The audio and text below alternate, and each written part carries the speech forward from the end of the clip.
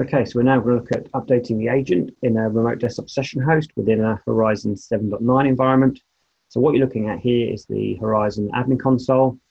If I go down to my machines and select on RDS hosts, you'll see I've got one in the farm, or one in my environment, that's currently running the 7.9, sorry, the 7.8 agent. So what I'll be doing here is upgrading to the 7.9. So if I just switch across here, close that. So the agent has just been copied across to the desktop. So if I run that, and really what the purpose of this video and the previous one where I updated the connection server was just to look at how straightforward it is, how little interaction is required from the admin, and really kind of how quick it is in general.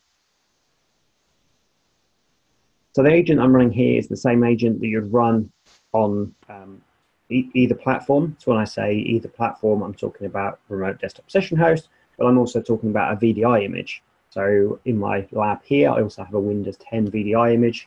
So I will update, but it's using the exact same media, the exact same file. So we don't overcomplicate things by having different agents for different platforms or different use cases. It's just that one file for both of those RDS and VDI use cases.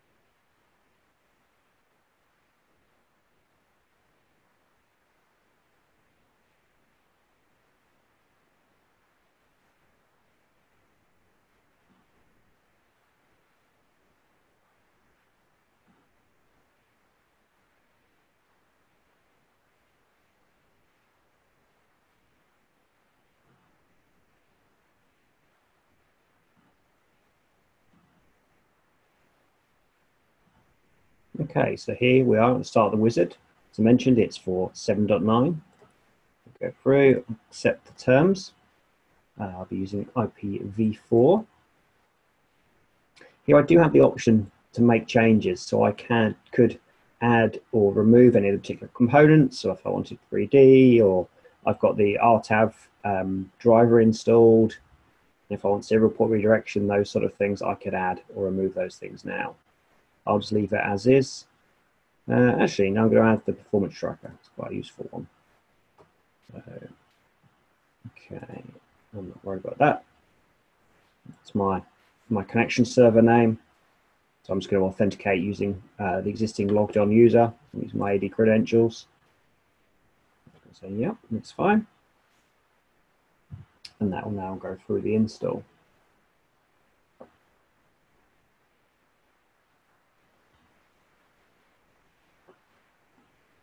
As it warns you there, it's going to take a couple of minutes, but you know, in general, it should be pretty quick.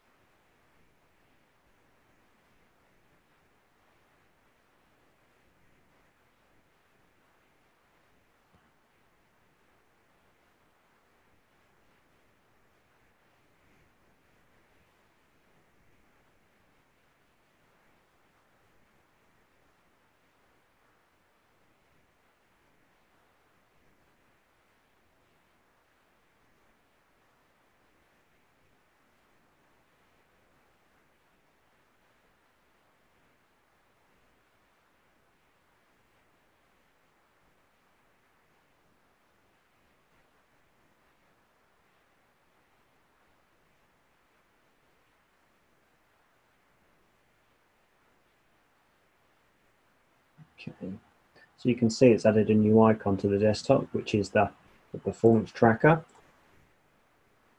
And then it's just finishing off and restarting those services that it previously stopped.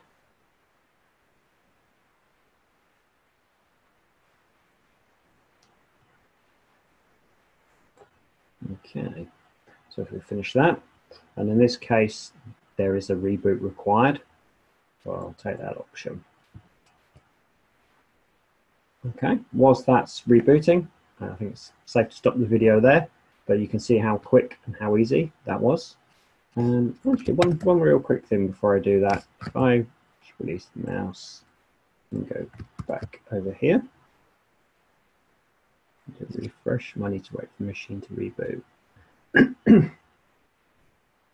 Okay, so as the machine's just rebooting, it's unable to query the agent.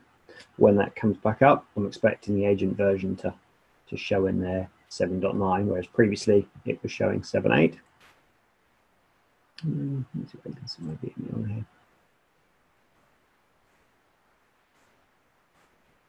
Clearly have too many VMs for my own good. Okay, so the end, of course, is